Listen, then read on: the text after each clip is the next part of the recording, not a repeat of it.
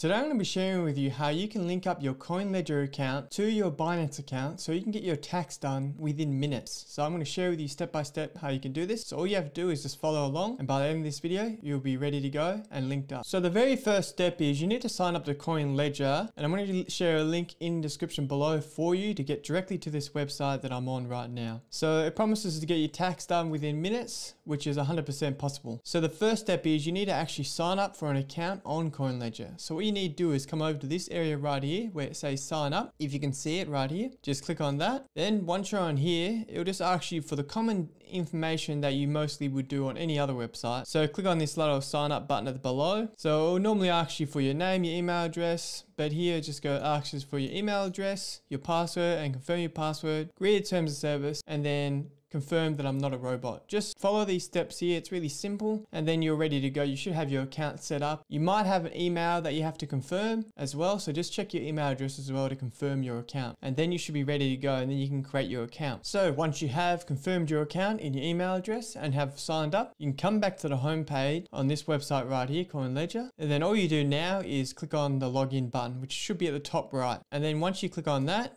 it should take you to the login screen like this. So you just put in the information that you just registered your account with, and then you would click on login. So once you're logged into your actual Coinledger account, this is something that will be similar to this. It will look something similar to this. You won't have anything like this added on your page. It'll be completely empty, but I'm going to share with you what you need to do. So now you need to go to the bottom left and click on add account. So what we're going to be looking for is Binance. So what you can do is you can type it in here if you're looking for the specific exchange, and this can work with any exchange. I'm just sharing with you how you can do it for Binance. Everything that I'm doing is similar to every other exchange, just to give you a heads up. So once you click on Binance, that's the one you want to click on, Binance, unless you're from the US. So if you're from the US, you want to click on the US one, which was this one here. But if you're from just anywhere else in the world, I'm pretty sure, 100% sure that you click on Binance. Because I'm from Australia, so I'm going to click on just Binance. So I've already added it here, as you can see at the top left. So this is the one that we want to be on. We don't want to be on any others. So we have two options here. We can upload a file, or we can auto import. So I highly recommend to do the auto import because you won't have any issues or problems because you're doing it directly from Binance. So the next step is you need to go head over to Binance now. So just head over to the Binance exchange, the website here. Now, once you're logged into your account, I am logged into my account.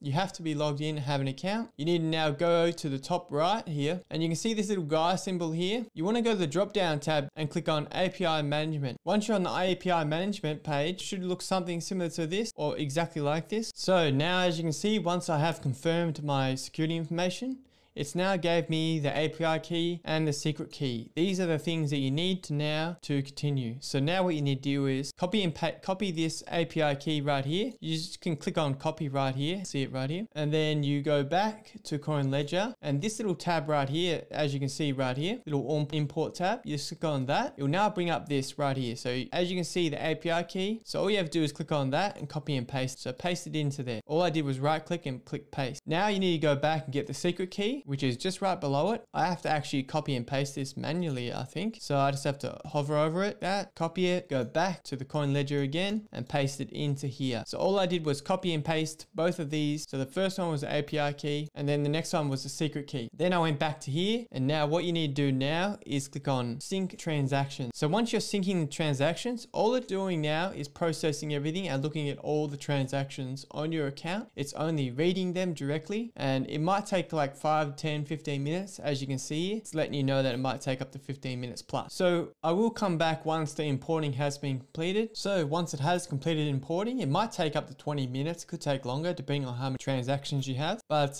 once it is completed, it will just say your amount of transactions has been completed, imported, whatever. And then you just say, yep, click. Looks good. Now you can look at this page right here, and you can see some information that you can add here. If you want to add another transaction, you can on the right side here. If you want to look at the import history on the top right, you can do that as well. So just go on import history. It tells you how many trades, how many deposits, how many withdrawals, and then it goes into all the information. You can look at all the trades if you wish individually. It's totally up to you. But once you're done with that, you can go straight to the review tab. So the top left should say review. Click on the review tab. Now there might be some errors that you will have, but this is based based off the fact that I use multiple exchanges and another wallet, and I have wallets as well. If I was to add all the exchanges and my wallet, it will then won't have any errors. But because of this video, I'm only showing you Binance, but you can add all your exchanges onto your account, and you can add your wallet as well. So if you use MetaMask, or if you use Trust Wallet, or whatever wallet you use, you can add them all onto here. And you can also add any exchange, like all the big exchanges you can add, just doing the same process that I just shared with you. It's pretty much the same every single one. Pretty much need to get the API key or upload a file. And most of the time, these big exchanges will have the API key. So once you've completed that, once you're happy with the review, you can go straight to the tax reports, which is step 3. So click on tax reports at the top left. And now it even shows your capital gains as well before you even pay. So that's something that's rare to see on most softwares that do your taxes in your cryptocurrency space. But yeah, as you can see, it shows your capital gains, but it doesn't show your total income. So before you can unlock anything and get the actual file to submit your tax, you will have to pay before you do this. So what you need to do is click on upgrade to unlock. Once you go on upgrade to unlock, it'll tell you how much you have to pay. So because my transactions was over 1,000, well, it was exactly 1,000, I will have to pay $100 US. But if it was under 1,000, it would only be $50. That's just a heads up to you. So once you have purchased, you got your tax report, and then you can submit your tax. So once you're done, you just click on purchase and you'll get your tax report. I hope this video helped you out. If you do have any questions, feel free to let me know in the description below. And if you're looking to sign up to Coinledger, I will leave a link in the description as well. And thanks for watching, and I'll see you next time.